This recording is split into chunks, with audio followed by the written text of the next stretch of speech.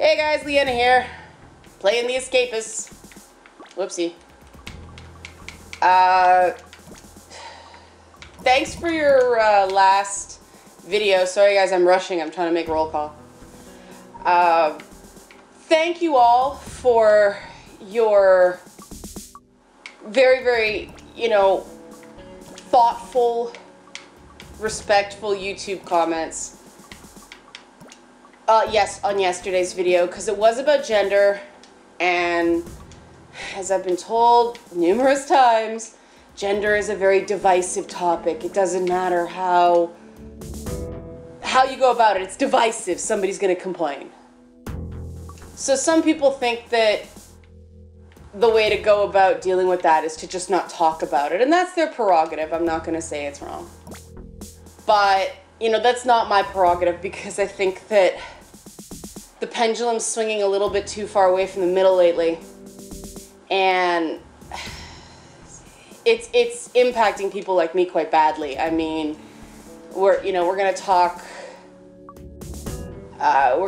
again today about something that has made me feel less than comfortable in one sphere of gaming, or at least attending in the way that I like to. And I'm making this caveat specifically because we're going to talk about the PAX, Booth Babe cosplay rules, which have been in place since 2010. They're not new, but Mark Kern,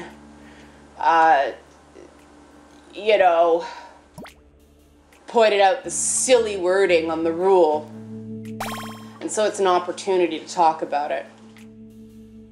And first of all, I think what Mark Kern's doing right now is really cool. It's a big risk professionally, and that's why more people aren't doing it. But I think that him using his platform to call these things out in a fun, like he's not mad or anything, it's just, this is silly. And he's right, it's not something worth getting angry over, and so I want to be clear. I'm just using this as an opportunity to explore the topic and try to educate people, because people don't know. The Penny Arcade guys are good guys, and they take so much crap because they're lovable buttheads, and they talk the way people talk, and that's why they're so popular. But in a community as uptight as fandom, talking the way people talk is enough to get you in trouble.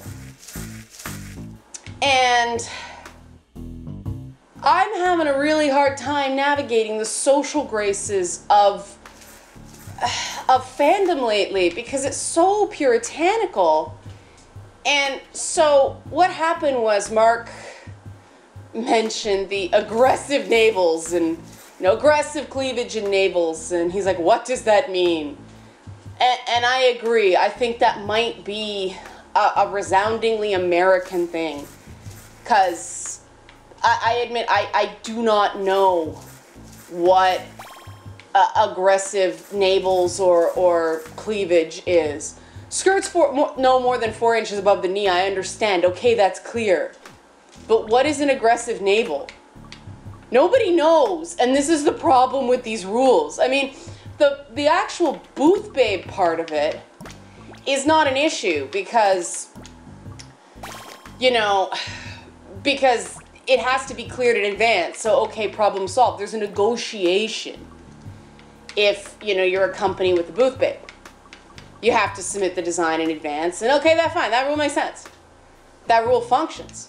But then right at the end of that rule on their website, which, let's face it, how many people read the Penny Arcade website, about safety and stuff? We assume it's safe. People assume it's safe, so they're not going to read this part of the rules. And this is why I went, huh? This is giving the show an awful lot of power, rule. Because it says, cosplaying attendees, not exhibitors, attendees, will be asked to alter or modify their costume if it is considered overtly sexual. alter or modify your costume if somebody determines your costume is too sexual based on their say-so. Why would you wear the costume in the first place? That's a backdoor way of saying no sexy costumes, because you might be forced to alter it. I mean, ask, okay, you can choose to leave. Nobody's gonna alter a costume. Cosplayers make the costumes they are because they like them exactly the way they are. It's an egregious insult to a cosplayer for somebody to tell them to alter their costume due to propriety. Here's the thing about cosplay, guys. Yes, some people do adapt cosplay, but let's face it, those, you know, sexy Frozen outfits, sexy whatever, those are Halloween costumes that people buy. It turns out one I bought is actually a Tina outfit from the, you know, the Shadow Band Dead or Alive mod costume. So hey, I got a new cosplay, I'm excited. Blonde wig, change of boots, off to the races. She's got these little black cuffs that I have to get to. But it's an easy costume, and Tina happens to be my favorite Dead or Alive character, so it works out perfectly. But, you know, I don't dress in, you know, a tank top, cut off shorts, and a cowboy hat every day of my life. Cosplay is cosplay. It's not streetwear. And the thing about cosplay is that you're not dressing just to look pretty. Trust me, that would be a lot less work and a lot less strain on the body. For a lot of cosplayers, you are trying to get the costume as detailed and accurate as possible. So the idea that you would be asked to alter your costume is an insult. It's an insulting rule. It's a cultural violation with cosplayers. And I'm really surprised this rule has been on the books for 4 or 5 years and no one said anything about this. It's a cultural insult to art. And the problem is cosplay isn't seen as art, it's seen as attention seeking. And this is why we get into these problems. But you know, I'm somebody who does sexy cosplay. And you may notice I don't dress that way in my real life. In fact, I never know what to wear when I'm going to a formal event, or especially if I have to go to some sort of religious function. Oh God, I freak out. Yeah, I freak out because I'm so self-conscious about seeming immodest. You can only buy the clothes that exist on the rack in a store unless you make your own, and I unfortunately don't have time to make my own clothes anymore. So things look different on me than they look on an average endowed person. And that's really important regarding modesty, because I can put something on and everything's made of these damn stretch fabrics. So something can look perfectly fine when I put it on, and then 2 or 3 hours later it's, you know, it's cleavage, it's a cleavage monster. It's alive. And people make assumptions about me based on that, Andrew. And it's really hard to explain how conflicted that makes you. You know, conflicted about society, conflicted about your own body, conflicted about how the world sees you. It's you know, people are gonna think, oh, you're over dramatizing, but this is just, it just makes things harder that don't need to be harder. And so through cosplay, I can center myself on an idea in human form. And that's what cosplay is about. It's ideas in human form. And because they're ideas, and they're very, for people who are as, you know, hardcore into cosplay as I am, these are tender ideas. You know, the best cosplayers take massive risks with their own body.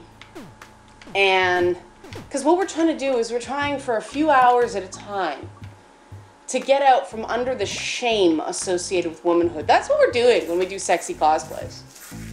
It's supposed to be a time where it's considered okay to explore that part of the human condition, because sex is what we need to reproduce. And, you know, guys, nobody ever questions a guy's morality because he wears armor. Even though armor is associated with killing and aggression, I mean, that's what soldiers do, but nobody thinks, you know, nobody thinks somebody wears armor, they're actually going to go out and kill someone. Nobody feels threatened by armor. So the masculine ideal is considered A-okay. But the traditionally feminine idea of that sort of earth goddess exaggerated characteristic, you know, Ishtar, Inanna, well, those are figures that a lot of people don't know. But those old fecundity goddesses, that's the root that these things are coming from. And women are being shamed for wanting to explore the goddess.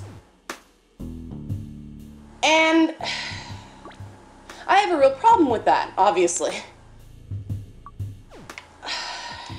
And I think that people just don't know what they're doing. They don't understand what goes in to making those costumes. I did it for my self-esteem. I did it for going, here's my body, and it's not fat, and it's not offensive, and it's not dangerous to anybody. It's beautiful, and I'm gonna own it. And even if it's not, I'm gonna own it. This is me. Screw beauty, this is me. This is the way I was born. I've had, you know, 3 surgeries in my life. One on my knee, one on my appendix, and one on my wisdom teeth. None of them were cosmetic. This is just the way I grew. And imagine what that's like. People saying, the body God gave you, or the spaghetti monster gave you if you don't believe in God. The body you were given in this life, you know, the class of the RPG you were given to play, is inherently bad. Imagine that. You were a menace to society. Now imagine coming along and having a show run by a bunch of dudes say, we reserve the right to tell you to cover up if we think, you know, you're... And I know it's not the Penny Arcade guys doing it. And it wouldn't be right if women did it either, because let's face it, the root of this is some very angry women. And all it is competitiveness. It's female competitiveness. These women have gotten an in with these shows.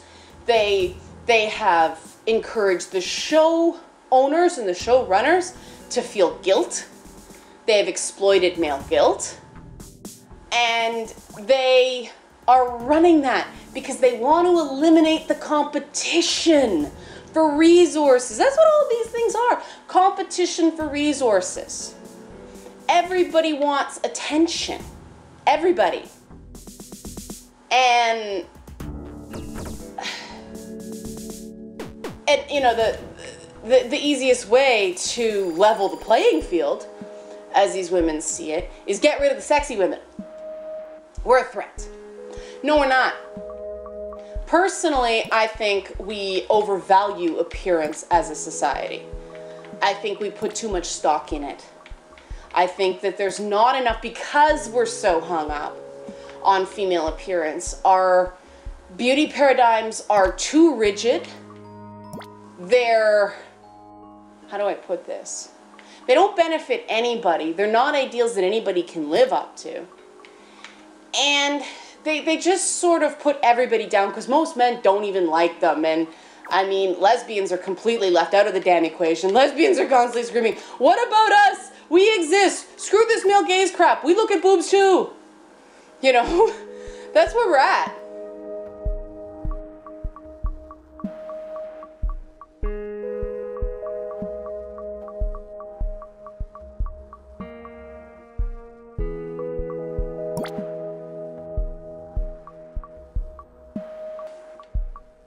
And I have to sit here and go, what are we doing? What are we doing using this system that benefits no one? Really? So I just wanted to do that educational element because I think it is important, and hopefully you sort of learned what sexy cosplay is and what sexy cosplay does.